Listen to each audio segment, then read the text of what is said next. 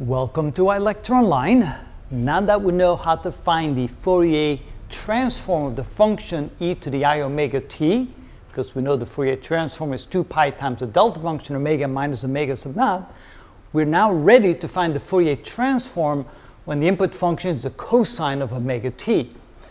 Because we can write the function cosine omega t as the expansion of e to the I omega t plus e to the minus I omega t divided by 2, we could then find the Fourier transform by replacing f of t in this equation by this quantity right here and expanding it then to two separate integrals because of the plus there. We'll pull the 1/2 out. So we multiply the e minus I omega t by e to the I omega sub naught t in the first integral and e to the minus I omega sub naught t in the second integral. Of course, both integrals are still integrated from minus infinity to infinity.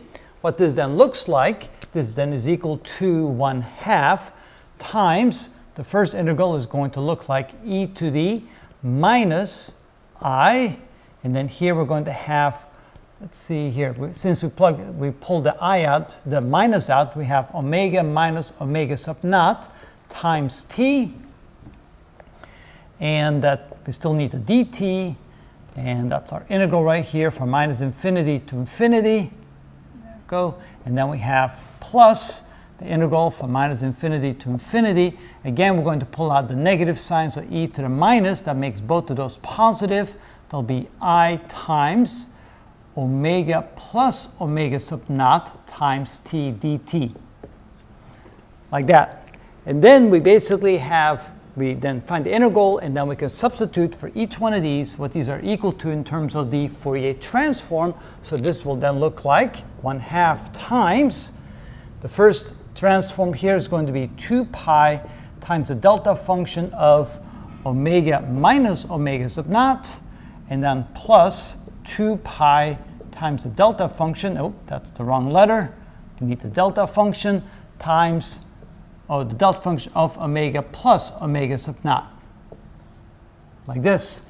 And then all we have to do here is take the 1/2 and plug that in here, and so this then becomes pi times the delta function of omega minus omega sub naught, and then plus pi times the delta function of omega plus omega sub naught. And that will then be the Fourier transform in the frequency domain if the input in the time domain is the cosine of omega t. So this becomes the transform, Fourier transform of that particular input function. So you can see that once we know those old tricks, once we understand the relationship here, it's then very easy to come up with the Fourier transform of the cosine of omega t. And that's how it's done.